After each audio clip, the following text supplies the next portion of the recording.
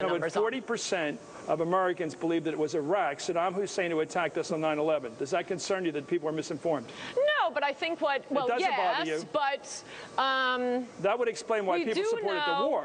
Look, I don't think that's a particularly good question. We also do know that it's Saddam... the answer I'm asking if you're concerned about. about. Well, this is why it's not a good question, because we do know Saddam was working with al-Qaeda's top agents, that his intelligence okay, then you're right. Then the war was well-founded because the war was based on WMD, on a threat from Iraq to us, and also posed on the idea that the terrorists are the people who attacked us on 9/11, and those are the people we attacked when we went to Iraq. Then we're right in going to war. We know no single country attacked us because it was individual terrorists. And by the way, your team claims to support the war in Afghanistan. Just going by these and Afghanistan didn't attack us on 9/11 either, Chris.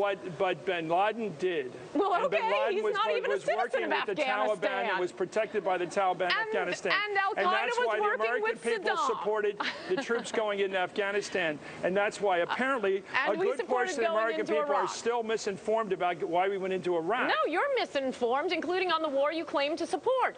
Afghanistan did not attack us on 9/11. They were working with al-Qaeda. Right. Okay, Saddam was working with al-Qaeda too. He was? Yes.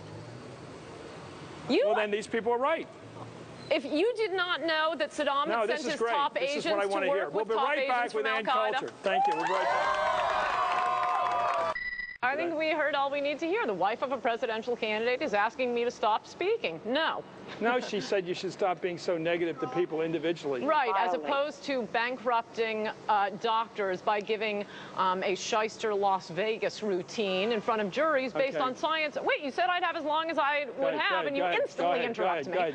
As I was saying, doing these psychic routines in front of illiterate juries to bankrupt doctors who now can't deliver babies, and to charge a poverty group $50,000 for a speech. Don't talk to me about how to use language.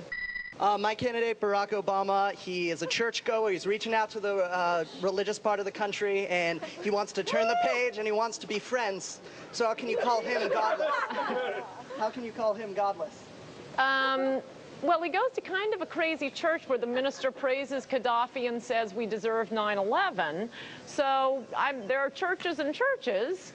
And, you know, he just gave this speech on evangelicals hijacking America. And I mean, it just seems to me people are always saying you have to give up on abortion so the country will be united. Well, okay, how about you guys give up on abortion? The name of the book is Godless. We've sold a lot of her books tonight. I don't know if I can go to confession fast enough.